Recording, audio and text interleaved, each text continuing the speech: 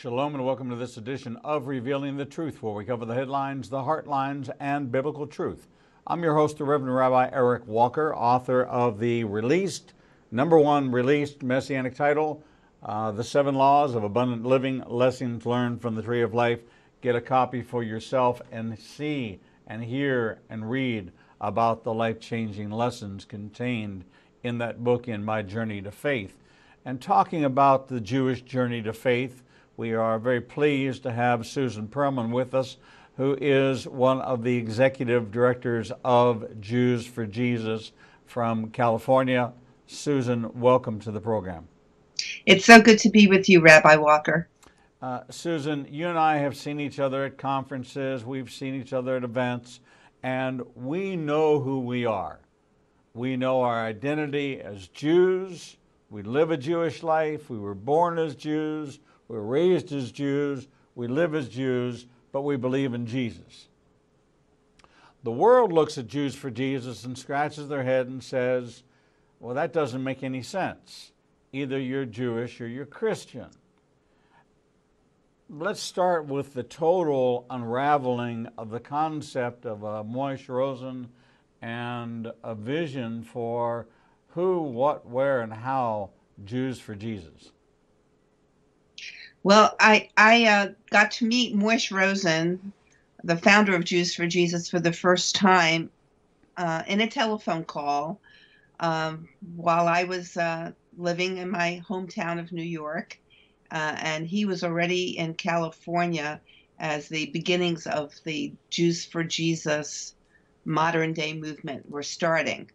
I had been a believer in Yeshua for about a year at that time, and I can share a little of my personal journey with you that led me up to that point. I grew up in Brooklyn, which was the second Holy Land as far as I was concerned. Everyone around me was Jewish, all my neighbors, all my school teachers, all my friends. It wasn't till I got into high school that I realized that the whole world wasn't Jewish. I always felt very secure in my identity as a Jew. Both my parents are Jewish. Their parents immigrated here from Eastern Europe. I was taken care of as a little kid by my great uncle who only spoke to me in Yiddish. And so when I began public school in the United States, I had kind of a European accent.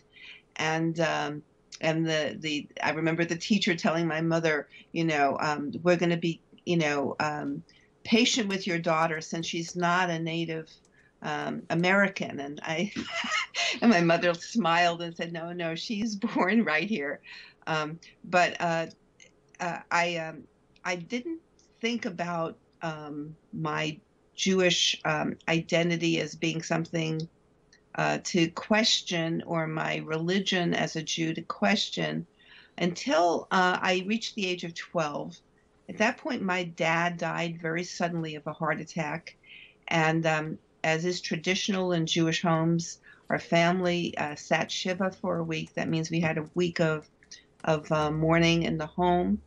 And our family rabbi came and visited. And I remember asking him a very compelling question for me. I said, is my daddy in heaven now? And the rabbi paused. He didn't have an answer right away. And then he said, well, Susan, his memory will live on in you. If you live a good life, it will be credited to him. And I was a precocious enough 12-year-old to not take that answer as satisfactory. And I said, but Rabbi, you didn't answer my question. Is my daddy in heaven? And he said, well, we can't know for sure what lies beyond the grave. We can only hope. And your father was a good man. Now, I didn't actually process that and analyze that as a 12-year-old. But I think in my mind, I recognized that somehow the rabbi should have had a better answer than that one to tell me if there was a heaven or not. And so while I never really thought that my Jewishness was was suspect in any way, I did I did think that my following the Jewish religion as such was something to question, because I should have better answers about such important questions when it comes to life and death. I kind of packed that away, and then um, after university, and I studied communications at Hunter College in New York City. I landed a job as a copywriter in an ad agency in the city. Um, I managed to get through the first 20 plus years of my life without anyone ever sharing the gospel with me, telling me about Jesus, Yeshua, who he was. And I didn't feel like I was missing anything. Right. And then Rabbi, I met a Christian on a street corner in Manhattan. He was blonde-haired and blue-eyed, and what my picture of a Christian would be, because he was a Gentile, he wasn't Jewish. And he was wearing a button that said, "Smile, God loves you." Now, this was at the height of what was then called the Jesus movement in the United States. A lot of young people were coming to faith in Yeshua. And I had read about this in an article in Time magazine. And so I put two and two together and I said, "Excuse me, but are you one of those like Jesus people that I've been reading about?" And he said, "Well, you could say that." And I said, "Well, actually, what is it that you all believe?" And I know that there might be some people watching this that will say, "Oh, I wish I had that experience of having someone like you stop me and ask me that kind of question." Um, and he was quite excited to answer it. And he said, "But it's very noisy here on the street. Can we go into there was a coffee shop really close by." And so we went in. I went into this coffee shop with a perfect stranger, but I was a pretty gutsy New Yorker. I didn't think much about that. And then he went ahead and shared with me the gospel, that Jesus came and died for my sins and rose from the dead, and that by confessing my sins, I could have new life and forgiveness. And I listened and I was very polite. And then I said, "Thank you for explaining that. But you see, I'm Jewish." Now, I thought when I said I'm Jewish, he would probably apologize for having tried to, quote, convert me. But instead, he said, "Oh, I think that's great that you're Jewish." And I was puzzled by that response. He said, "Well, my Savior is a Jew, and the New Testament was written by Jews." Now, I suppose I knew that theoretically, but I somehow thought of Jesus as the God of the Gentiles and the New Testament as their Bible, their book, nothing to do with us Jews. And so I was a bit intrigued, and he then told me he was going to be doing a concert, a music concert in a church nearby, and he invited me to come with him. Turned out he was a very famous folk singer at that time by the name of Larry Norman. And I did go with him, not because I was spiritually hungry, but I just thought he was really nice, and I thought it won't hurt me to go with him. I'm not obviously not going to be influenced to consider what he's saying, but we'll go out. It's like a date, and so I did go, and I heard other people share their stories of how Jesus had changed their lives. And then people started praying for me from that night on. And I believe God uses prayer. And for any of your listeners who have a very full and healthy prayer life, man, pray for your Jewish friends, because it really does make a difference. And as people prayed for me, I came, I guess, under conviction. I started realizing that, my life wasn't perfect anymore as I thought it was, and that actually I needed what Yeshua, Jesus, had to offer. And so it was shortly after that time that I made him my Messiah, my Lord, and started walking as a follower of Yeshua. But at that time, I thought I was the only Jew in the whole world who believed that way. So, did you go home and tell your mom about your experience? Did you tell your friends about your experience? Well, I was living with roommates. I had moved out of my mom's place. I was living with roommates, and um, I told them first of all, and they all thought that I'd gone bonkers, that this was ridiculous, that I believed in Jesus. Actually, one of them was Catholic and had grown up in going to Catholic schools all the way through college, and she thought that I had regressed. She thought as a Jew I was much more enlightened Hmm. than to believe in Jesus. I then didn't know how to tell my mom and the rest of my family. And I thought, well, and this was maybe arrogant on my part or naive. I'm not sure which at the time. But I thought, the reason they don't believe in Yeshua is no one's probably explained it to them well. And I just need to get them all together, sit them down, and tell them. And so I let my family know I had a very important announcement to make, and that I needed them all together when I made it. And I think my mother might have thought maybe I was going to announce I was getting married or something like that. And instead, I had my mom and my two sisters and my grandmother. And I said, I've made the most important decision in my life. I found out that Jesus is our promised Messiah, and I've given my life to him. My mother, first of all, thought that meant I was moving into a convent to become a nun. Um, one of my sisters felt like, I needed to go see a psychiatrist. My other sister, who was a lot younger, was just kind of sad for me. My grandmother, who was sort of the matriarch of our family, said to me, I hope that God doesn't hold it against my sister Sarah for what you're doing.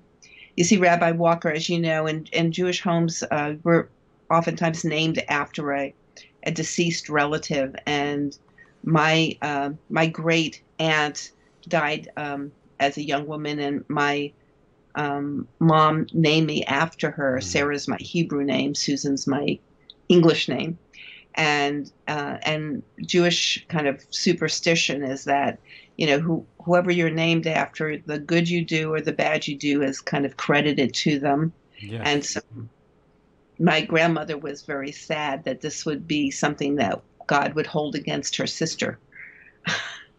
And so it was not the response I was hoping for. How did you, and of course, as we look at it, it's a testing of our faith. We have made a decision and we're looking around, and the people closest to us are not accepting that decision in one form or another. Uh, did you feel a falling away, or did you feel that this was even more convicting for you, and that until you could tell a better story, a more compelling argument, be more of an example, that you still had the hunger and hope to reach them?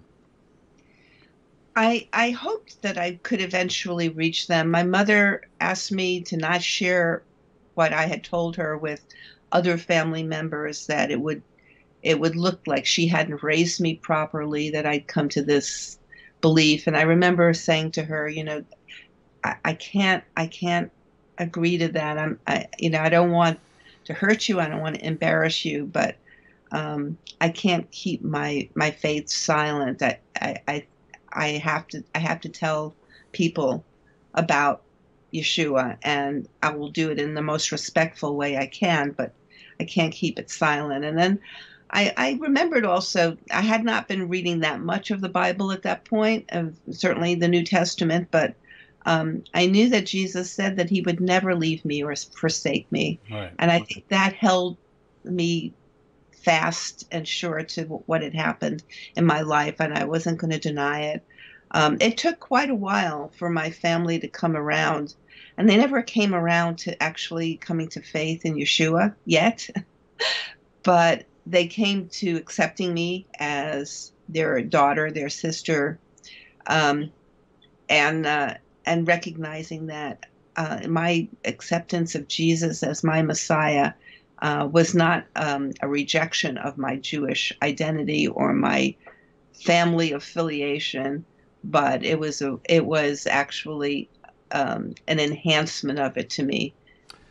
And that's what I don't think people really understand, that when I came to faith at 44, 21 years ago, and I became more Jewish. Now, how do you become more Jewish than immigrant parents, than Yiddish, than reading Hebrew, than being confirmed, and all the things, and living a Jewish life? How do you become more Jewish? Because your heart becomes more inclined to it. And you know, as far as Shomer Shabbat being legalistic, I was not raised in a legalistic home. And Paul's very clear. He says, whatever condition you come into faith, endeavor to maintain that position. So I didn't go all out and let my hair grow and peyote and start wearing black and wearing fringe, because I didn't grow up that way. I grew up in a conservative Jewish home. I put on a kippah when I walked in the synagogue. I took the kippah off when I walked in the street. Why would I take on things that the biblical instruction says, don't do it. Don't change who you are, because those are all external. Let God circumcise your heart, because he looks on the internal. So internally, I was more identified with my Jewish identity and the heritage of my family who died at Babi Yar, my family that died in Odessa, my family that died in Budapest. It became more ingrained in me, where just being a Jewish kid from Pittsburgh, I was surrounded by Jewish kids from Pittsburgh. What was the big deal? It was Polakov and Rakov, and they spoke Polish in their home. They spoke Russian in their home. We spoke Yiddish and Hungarian in our home. I mean, that was the world we lived in, the world you lived in. You heard every name called when somebody was calling for their son, whether they were calling for Yitzhak or for Bobby. It didn't matter. You knew the identity. Exactly. There's so much confusion. And part of that confusion is that there's this thing called the Great Commission, and it's actually become the Great Omission. And if it weren't for the fact that there was a Great Omission, Jews for Jesus might not even need to exist. But had the early church answered the call to the Jew first, had they heard Paul proclaim, "For I am not ashamed of the gospel, for it's the power of God for salvation for all who believe," but to the Jew first, if we listen to the words of Jesus, "Go to the lost sheep of the house of Israel. I didn't come for you, I came for the lost sheep of the house of Israel," then our churches would have been built with the openness of embracing the fact that Christianity is Jewish. Yes. You don't stop being, or you don't become someone else. You embrace the fullness of the Bible. But yet, Jews for Jesus gets labeled, as I have been, of committing spiritual holocaust.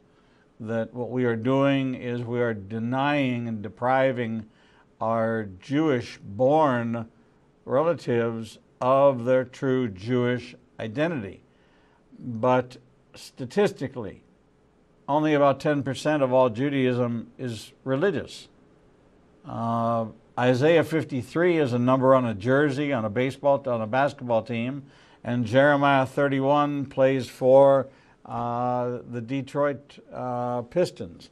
That's the meaning of the numbers and the letters, is they're numbers on jerseys. I guarantee you, you throw a name and a number at somebody and say, second baseman, New York Yankees. That's the whole connection between name and number. And it's quite hilarious, because I felt that way for 44 years. Yeah, Rabbi Walker, an interesting thing that happened with our Jews for Jesus branch in Israel a number of years ago. We did this as an experiment. We took out kind of clipboards. We put Isaiah 53 in Hebrew, just the text, not Right. in a Bible, just the text on a piece of paper. We had people read it and ask them, where did they think this was from? And almost to the person, the answer was, oh, well, that's obviously from the New Testament because it's about Jesus. And they had no idea that that passage of scripture came from the Tanakh, from the Hebrew Bible. It's shocking. Jews for Jesus is doing an extraordinary work. I think that the challenge in the world is style versus content. A lot of people don't like street evangelism, and because Jews for Jesus has effectively for 100 years almost used street evangelism as a way to reach people, that's not everybody's cup of tea. But from a content standpoint, it's an extraordinary organization. We're going to take a short break of talking with Susan Perlman. I want you to go to jewsforjesus.org and click on the About Ministry Facts. They are facing a $302,000 year-end shortfall, and time is running out, and the gift has to be made by December 31st. There are only 5 ministries that I've ever mentioned by name, 4 of them in Israel, 1 of them here, that I have ever mentioned on this program in asking you to give. And I am asking you to give to Jews for Jesus and to consider it as part of your year-end gift. It's one of the reasons why I wanted to have Susan on. We are a station that covers authors, newsmakers, subject matter experts, and Susan is not only a subject matter expert, but probably one of the world's leading authorities on Jewish evangelism, from black eyes to being pushed down the street, to being spit upon, to being called every name, and to have the chutzpah, the fortitude, the strength to press through all of that. And you're now celebrating how many years with Jews for Jesus?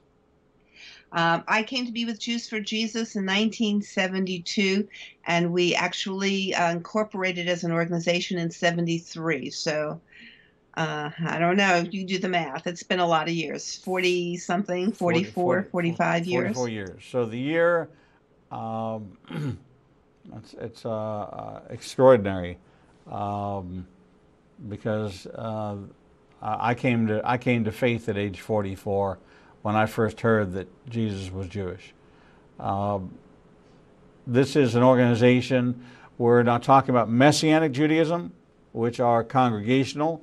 We're talking about an evangelical, apostolic outreach to the world, to the 4 corners of the world, on the busiest streets of the world, wearing a Jews for Jesus t-shirt and carrying a tract, and engaging in congregations in places that you yourself, as a Christian, would not walk into Haight-Ashbury or into the inner city, into the places that Jews for Jesus goes. And when we come back from break, I'm going to have Susan tell you some of those stories. But in the meantime, go to jewsforjesus.org and find a way to make a gift and help them make their budget for 2017, going into 2018. We'll be right back. Shalom. I'm the Reverend Rabbi Eric Walker, Executive Director of Igniting a Nation and host of the daily TV program Revealing the Truth, seen live every Monday through Friday from 9 a.m. to 1 p.m. Central Standard Time at www.ianbn.com, and then replayed throughout the day and night via our website. All of our segments can be seen on the Igniting a Nation YouTube channel. Since our launch in January of this year, we've expanded our global reach to over 54 countries with a social media following of over 125,000. Our commitment is to bring you the most in-depth interviews with authors, subject matter experts, and thought leaders from around the world. We have interviewed guests from Israel, Brazil, England, India, and all across North America. All of our authors are featured on the Books and Media page on our website, www.ianbn.com. There you can find a direct link to the book you want to order, and we receive a small commission directly from Amazon. There is no cost to you for this service. In addition to our daily teachings and interviews, we make available to you the archive of all of the interviews on our YouTube, Facebook, Twitter, and Instagram channels. Our live program is available from our homepage, and there is never a charge to you for any of this access. We made the decision long ago that we would remain a commercial-free resource that would not be influenced by any pressure from any outside company. There are only two ways that we are able to continue to operate this ministry and provide you with the only live 4-hour daily Christian television talk show program. The first is through your support and tax-deductible contributions to Igniting a Nation. These can be made directly through the donate button on the website or sent through the mail to Igniting a Nation, 2700 Corporate Drive, Suite 120, Birmingham, Alabama, 35242. The other way we support the program is by offering you a unique opportunity to have access to over 10 years worth of teachings on a subscription basis. The teaching archives contains all of my prior sermons, Torah studies, prophecy in the news videos, and much more for the low subscription price of $5 per month. This subscription grants you unlimited access to over 800 hours of content not available elsewhere and is updated weekly with the most current prophecy classes. In addition to 20 hours of original TV programming each weekday, we invite you to join us live every Monday, Tuesday, and Thursday evenings for our Prophecy in the News classes. The times and locations are listed on our events page on the website www.ianbn.com. Every day, you and I are faced with the challenge of where we will go to hear the truth. We are committed to bring you the only program of its kind that covers the headlines, the heartlines, and biblical truth. We cannot do this without your support. Since we launched on January 5th, 2017, we have aired over 300 individual teachings, interviews, and commentaries not available anywhere else. We are now working side by side with almost every major Christian publishing house to bring you the most in-depth feature interviews possible. Our 1-hour features address every subject that affects the believer's life. We are hearing of salvations from the Middle East, Africa, and all across the United States. Lives are being changed every day, and we have only just begun. Our mission is to become your trusted resource and grant you access to the people, tools, and information you need to grow in your relationship with the Lord. You can help us by liking us on social media and through your financial support. We know you have many choices in who you support, but we are prayerfully asking you to consider helping us keep revealing the truth, true to our calling, to cover the headlines, the heartlines, and biblical truth like no other program available. Donate today and help us bring the message to the four corners of the earth. Visit www.ianbn.com and donate, buy a book, or subscribe to our teaching archives. Without you, we do not exist. Shalom and welcome back to this edition of Revealing the Truth, where we cover the headlines, the heartlines, and biblical truth. I'm your host, the Reverend Rabbi Eric Walker, and we're talking with Susan Perlman, one of the executive directors of Jews for Jesus, a nonprofit whose entire vision is to reach the lost sheep of the house of Israel with the good news of the Jewish Messiah. Susan, welcome back to the program. Good to be back with you, Rabbi. Susan, I have met some who have trained, who have come up through the ranks, young college students, excited, have a summer, want to be the summer in New York City, want to be the summer in Jerusalem, want to be the summer event, and they come back with such incredible stories.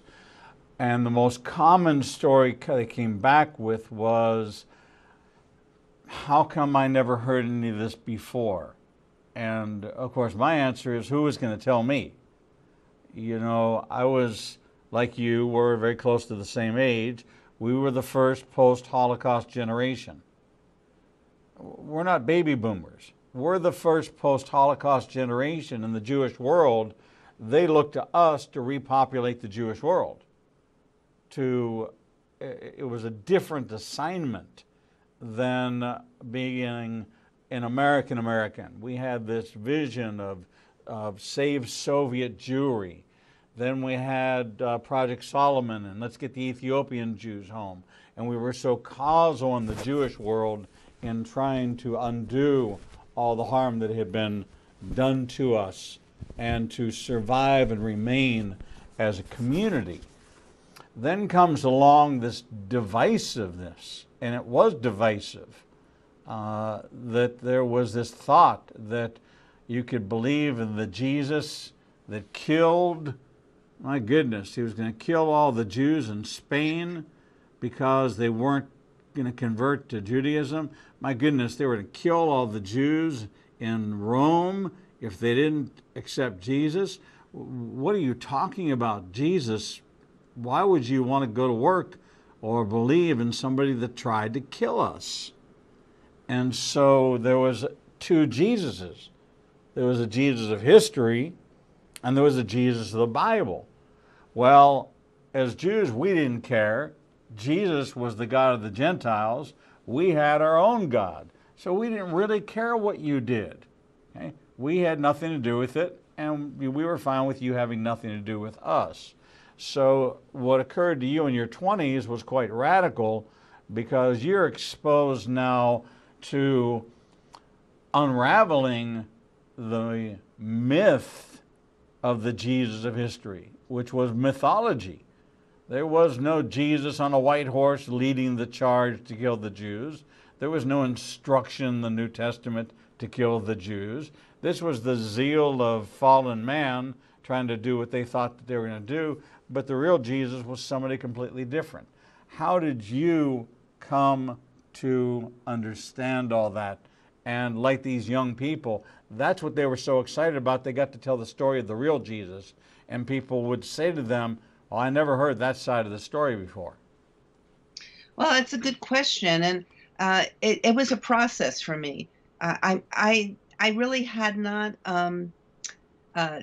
been exposed to a whole lot, other than I had a childhood friend who went to a parochial school, and she was the first one to inform me that we, the Jewish people, had killed their God. We'd killed Jesus. And I remember asking my mom about that, and she said, well, that's what the Gentiles think we did.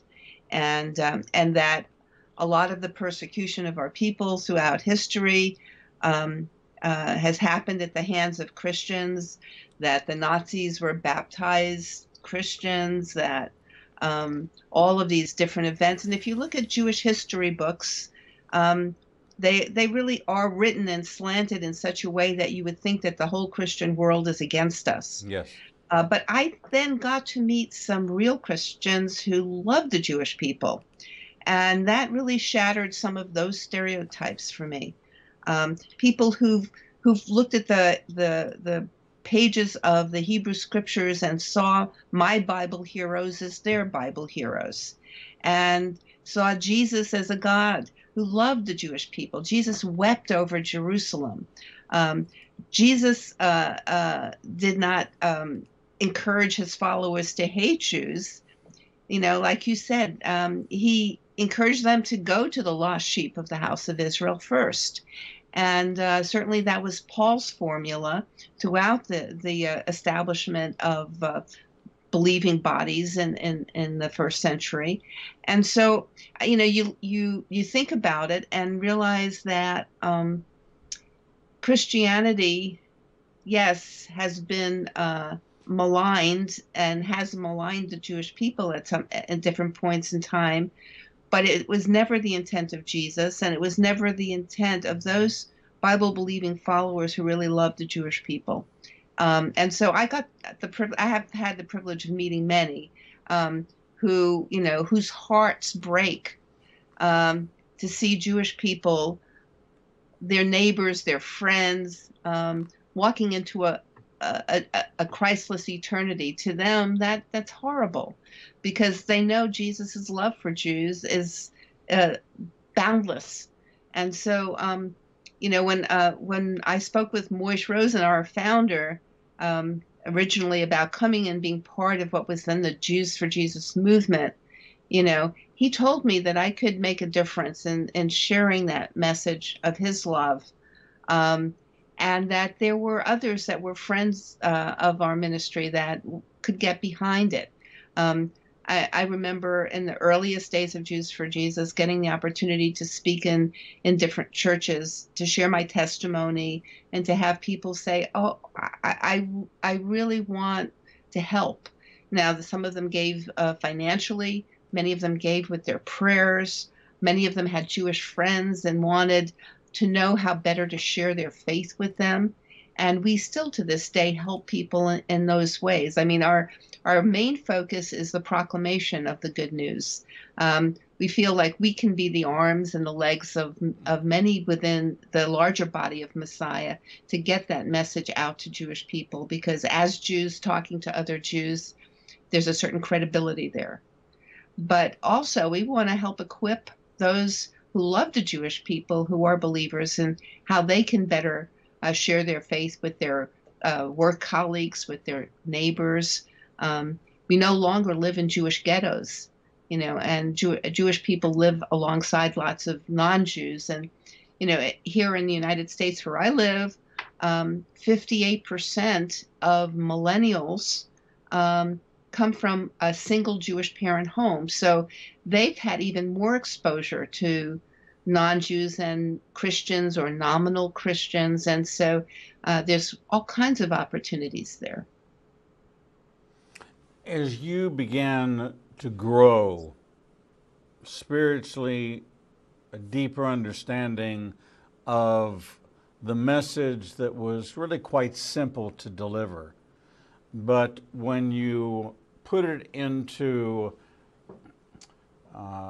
Gentile Christian terminology, it requires an interpreter, because I laugh with people and see these signs that say Jesus saves, and I say to them, not convincing. And they say, why not? I said, because a good Jewish boy would invest. So if it says Jesus invests, I might say, what does he invest? What kind of rate of return? Just even the small things, the concepts that the Jews killed Jesus. Imagine, first of all, that's completely a fallacy, not supported in Scripture. But try this one on for size. What would have happened if 2,000 years ago all the Jews accepted Jesus? Where would you be? And they stop and think. A non-Jewish person say, well, I guess I'd be where I was. Right, you were on the outside knocking to come in. So this was God's plan. And if it was part of God's plan, before you start calling me Christ killer, which I grew up in Pittsburgh, Catholic city, I was called a Christ killer. And then I sang in the Archdiocese of Pittsburgh underneath the statue of Jesus on the cross. So I always thought it was motivation to sing on tune. Otherwise, they might do that to me. But nevertheless, I didn't hear anything, not in Cecil B. DeMille, not in movies, not in friends wanting to invite me to church, because they didn't speak a language I understood. Yeah. How have you found a way to bridge that gap of understanding? Well, one of the things that we started doing in the earliest days of Jews for Jesus and have continued to the present, and that is we contextualize everything. We look to take the message of the gospel and make it relevant to us as Jews, how we would receive it. So for even words like you say, like save or salvation, sin, savior, they're not as familiar to Jewish people as they are just warp and woof of what Christians think of when they think of the gospel message. And so we think about sin in a different way. For a Jewish person, sin is some lady of ill repute walking down the street, not the fact that anyone who is outside of God's will, not giving him credit for who he is, and is in a real sense sinning. And so we don't differentiate between little sins and big sins and that kind of thing. So we try and explain sin as a separation from God, that God is totally holy. I remember when I started reading the Bible, before I accepted him, I started in Genesis because I didn't know where else to go, and I certainly wouldn't have opened a New Testament. But as I read in Genesis and through the five books of Moses, I saw a very holy and righteous God, Mm-hmm. a God who expected something of his people, and on that basis, I realized, I fell short. Sure, I didn't lie and cheat, and I wasn't an adulterer, and I didn't do those kind of things, but that wasn't enough. I I saw a God who was so holy that I couldn't approach him on my own. And so we talk about the need for a mediator, and we have all kinds of examples of mediators in the Hebrew scriptures. And so you move from those points of familiarity, and there's a law that teachers use called the law of apperception. You teach that which is unknown from that which is known. And that's kind of the building blocks of sharing with someone, whether it's a Jewish person or someone who comes from the Muslim faith or Buddhist faith. They have a whole different set of understandings, and you just have to start with what they know and then move from there. And so we started in very basic things, like uh, one of our first gospel broadsides was entitled "Jesus Made Me Kosher." Now, every Jewish person knows what kosher means, but how could Jesus make you kosher? It was a bit provocative. It kind of was a head turner. And then, as you read the pamphlet, you got to understand what it meant to be okay and made right and made clean. And we've done that, throughout the years. We've at the holiday season, like we are in right now, we have a postcard we hand out. It says, "Without Hanukkah, there would be no Christmas." Now that kind of will get someone thinking, "Huh? What do the two have to do with one another?" But obviously, Hanukkah was the way, the story, the dedication of the temple, and it was the preservation of our people, that we could have been annihilated, but because we weren't, the Jewish people continued to exist, and the Messiah could be born from among the Jews, hundreds of years later. So, we try and speak to Jewish people from the frame of reference they understand.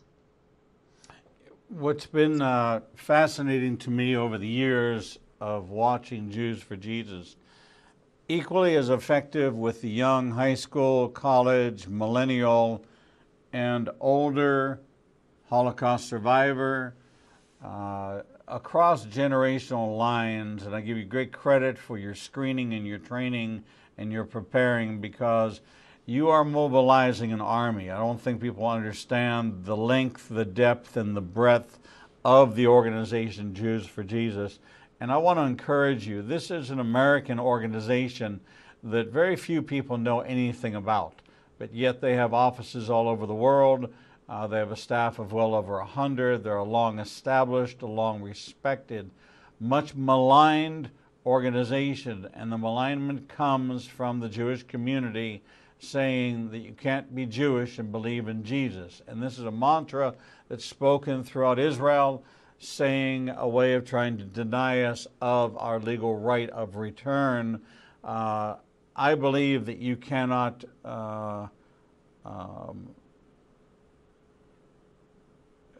I couldn't be more Jewish I am more Shomer Shabbat. I am more, before I became a believer, I had not gone to Israel. Hmm.